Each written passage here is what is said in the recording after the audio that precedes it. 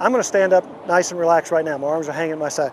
Take a look at how my left hand hangs. It's slightly turned in, and it's just, this is just a relaxed position. This is the perfect position to place your hands on the golf club. And what I mean by that, if you watch the guys on television take their grip as they get ready to hit a shot, invariably, in fact, when I get ready to hit a shot, I'm taking my left hand grip right here.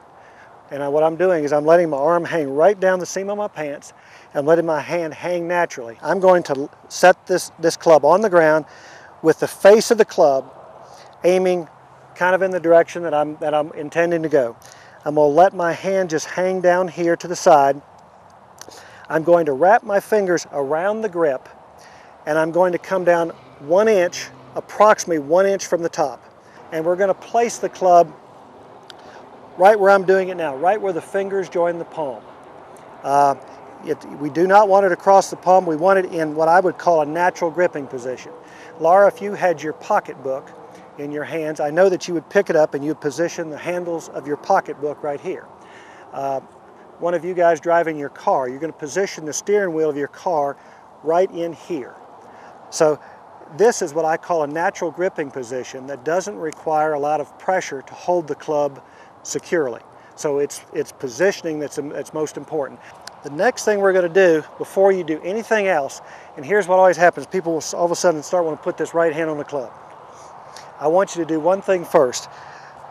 Spread your feet just a little bit apart and bring the golf club out and set it on the ground adjacent to your, just inside the left side of your shoe here. Just set it on the ground like that with the face still aimed towards the target and the butt of the club just left of your zipper.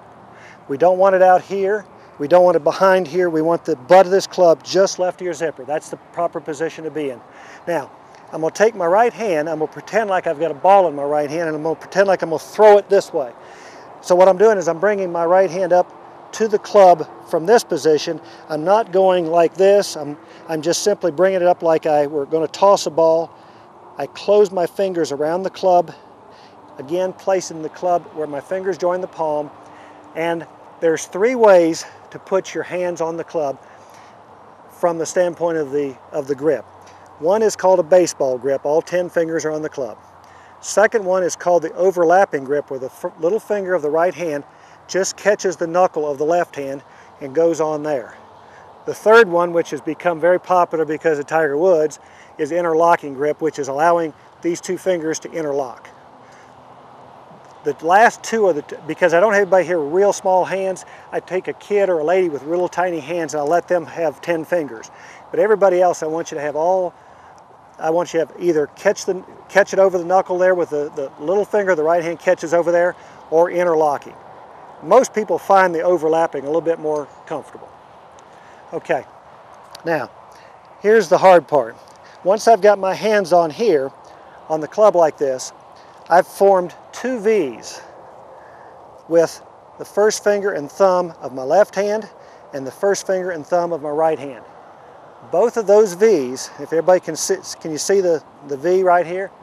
Both of those V's, when positioned correctly, will point right of my chin. I always tell people right ear, but those should point to the right. And the reason for it is, this is a natural position that if I took this golf club, and don't you do it because you're standing too close right now. If I held this club straight up like this and just swung it around my body, see how my hands just kind of naturally rotate back and forth?